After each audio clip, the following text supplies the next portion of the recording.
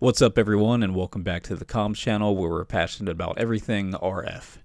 Today's video is the third and final video in the NucleoTNC series where we're going to go through the process of flashing the firmware onto the device, configure it to work with your radio, set up an example program, and then test everything out to make sure it works. Hang around and we'll dig right in. Two here, Morse on go. Aircraft 4 miles west of Bainbridge Airport. Okay, I'll be back in 60 seconds. We're approaching a restricted area. Restricted area is 1 mile west. Alright, so let's go ahead and get this NucleoTNC flashed and configured. Now to do that you'll need two things. That'll be the firmware and this TNC Config App. Now I'll include links to both of these in the video description, but let's go ahead and start with the firmware. And that link will take you to the Mobilinkd NucleoTNC GitHub page. Now at the time of this recording, the current version is 2.4.4. When you come across this video, that may be different. If that is the case, I would go and download whatever the current version is. Now if you scroll down to this assets section here, you'll see a .bin file. That's the one you're going to want to download. Let's go and save that.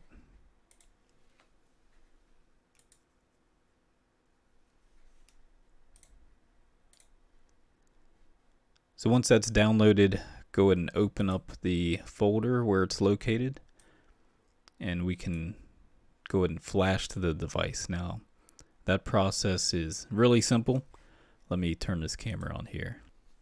Now before you flash the device, you will notice, see if this will show up on camera, if it would focus. Yep.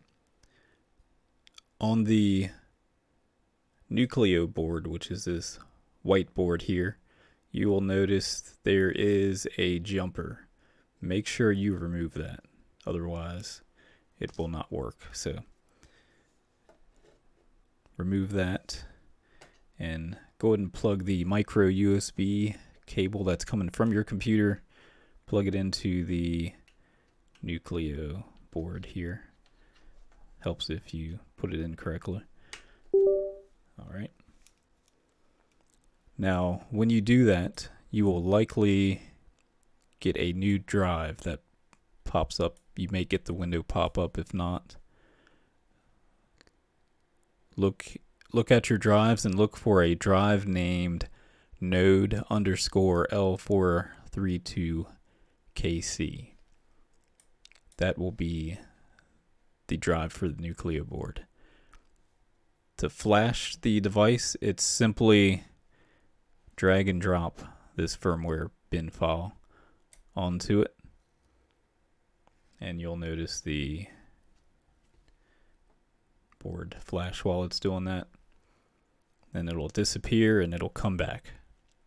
So here's that drive. You may notice that that firmware file that we just drug over is not on here. That is perfectly normal. As long as you only see the details and mbed file, you're good to go.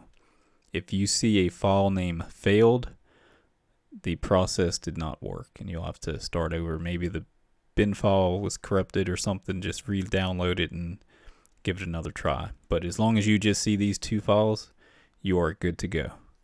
Now that we have the device flashed, we're ready to install the TNC Config App.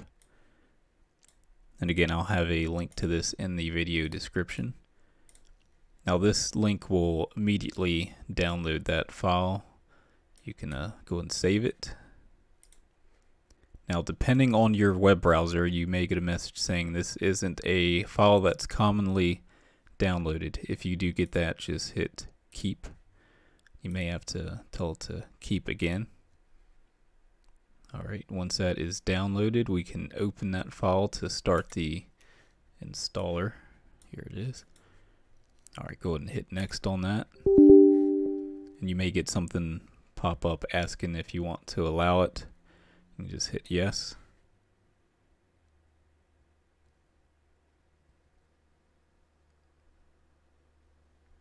Alright, so that is now installed.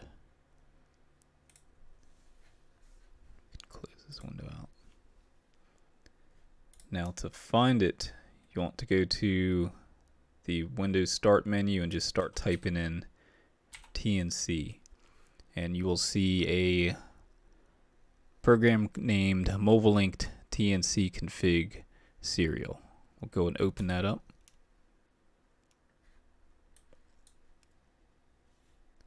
Now in this drop down box, this will show you all the connected COM ports. You may only see one or you may see multiple. If you only see one, that is likely your NucleoTNC. If you have multiple like me, you'll need to figure out which one is the NucleoTNC. Now to do that, just go to the Start menu and start typing in Device Manager. And go to that Device Manager and look for the Ports section here. And in this section, this will show you all your COM ports. Now I have a different driver that I downloaded for another project I'm working on. So yours will likely not be named this. I forget what the usual name is, but to be sure which one yours is, if it's currently plugged in, go ahead and unplug it. And you'll see one disappear. And whichever one disappeared, that's the one it is. So you can go ahead and plug it back in, and it should reappear. And there it is. And as you can see in my case, it's COM28. So go ahead and close the Device Manager. We can close this up. So now we know it's COM28. So go ahead and select that. Now before we continue further, let me turn this camera on. You want to go ahead and run the audio cable from the TNC over to whatever radio you're planning on using with the TNC. Now let me go ahead and turn this on.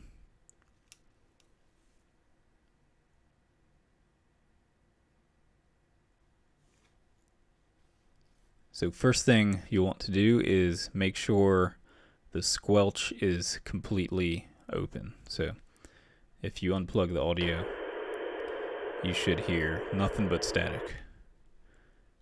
So once you're good there, we can go ahead and connect. Let me move this over. Make this video a bit bigger. Okay. So let's go ahead and connect. Now you should see this input volume level moving around. I've already set mine, but let me change the settings a bit. All you have to do for the audio input is just tell it auto adjust and let it do its thing, and we can move on to audio output. Now as far as the PTT style goes, as far as which one you need will depend on which radio you have. Some radios are simplex, some radios are multiplex. To figure out which one yours is, you can start with simplex and then hit the transmit button. Now ideally you'd have a dummy load connected to your radio so you're not transmitting any signals out. If you don't have one, you'll want to hop on, well, look for a frequency that nobody's on, one, and then set your radio to the lowest power, which I have mine set to 0. And just throw your call out and say you're doing testing. So we're on simplex, we're hitting transmit, but the radio is not transmitting, so we know it's not going to be simplex. Let's go to multiplex, hit transmit there, and there you can see the radio is now transmitting. And they have different tones. If you, like I said, if you have another radio nearby, just go through and make sure all the tones sound clean.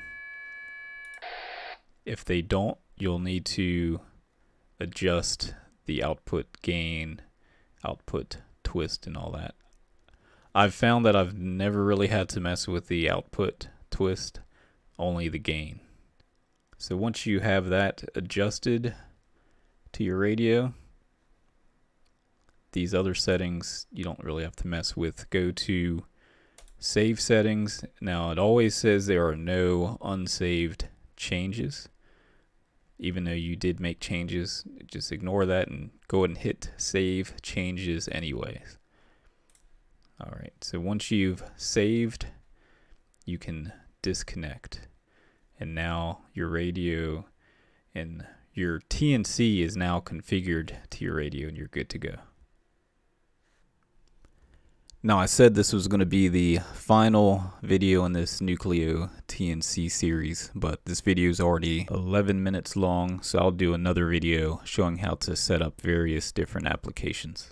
Initially I was just going to do one which was going to be pinpoint APRS, but doing this in another video will allow me to do multiple applications. So stay tuned for that. And if you haven't already done so, be sure to subscribe and hit that notification bell so you get notified when the next video comes out.